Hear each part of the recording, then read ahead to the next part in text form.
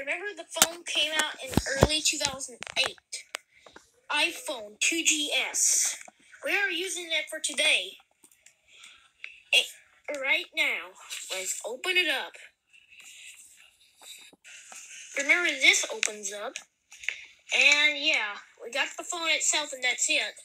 It does not come with the charger. It uses like a micro USB and USB.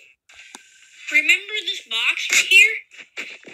Yeah, they didn't have it right now because they update their box to the 3G. Yeah, this is what the 2GS and the iPhone 1S or the one box even looks like that. Since I got it unboxed, I have to charge it up because it does not turn on. Remember this plug that came? This is called a micro USB, so I plugged it in and I set it up.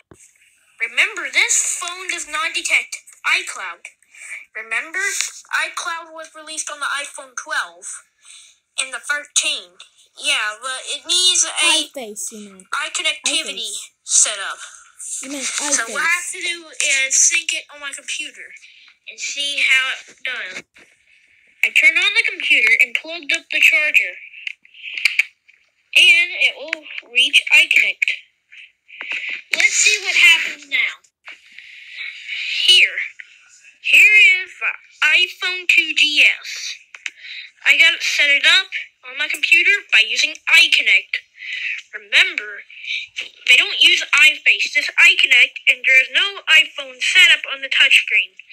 Only released on the iPhone 2G. Remember, there's a micro USB port. Yep, this is what it looks like. There's no front-facing camera. Let's see if we can use it for today. And here, what it looks like. I gotta set it up for you, for me. So I gotta set it up. Apple 2GS, designed by Apple in California, 2008. Yep, it looks kind of refreshing. Yeah, let's see what we have here. We got SMS. Let's see if we can use SMS. Let's see if I can text.